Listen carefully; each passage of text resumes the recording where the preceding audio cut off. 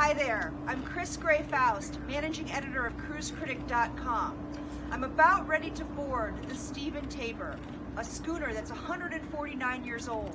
This sailboat is the only cruise currently sailing in North America. We can't wait for this week aboard. Came up here and I just fell head over heels in love with it. Captain Noah is probably the most charismatic person I've ever met.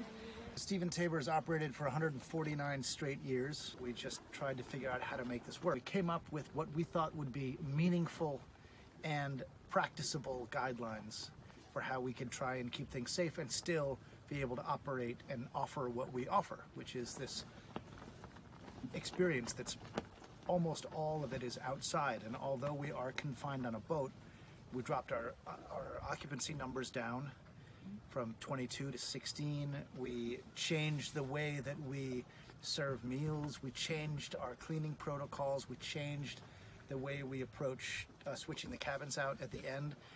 And then we went one step further than the state recommendations for keeping Maine safe guidelines, and we required that 100% of our guests tested negative. All right, and you're all good. I think once we get on board, the mask wearing and the social distancing is actually not difficult. Yeah, it's been really nice to get out, just kind of in this little bubble. You see their standard of cleanliness. It's not been an issue, and the fact that you've always got this nice breeze to blow any germs away. Knowing how clean they keep the boat just routinely, and just having that as their base standard for cleanliness and hygiene. And I was more worried about getting here and flying. Once I got here, not worried about it at all. Stephen Tabor only visits small towns and ports in Maine, but the highlight of any cruise on the ship is the lobster bake that it does on a deserted island.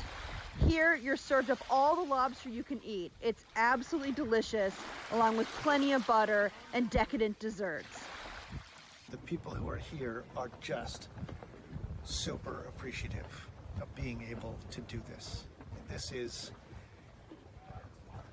the first feeling of normalcy for many. It's the first opportunity to travel. It's the first feeling of sort of lightheartedness and conviviality. When you're not operating, when you're not moving, you have no water past your rudder.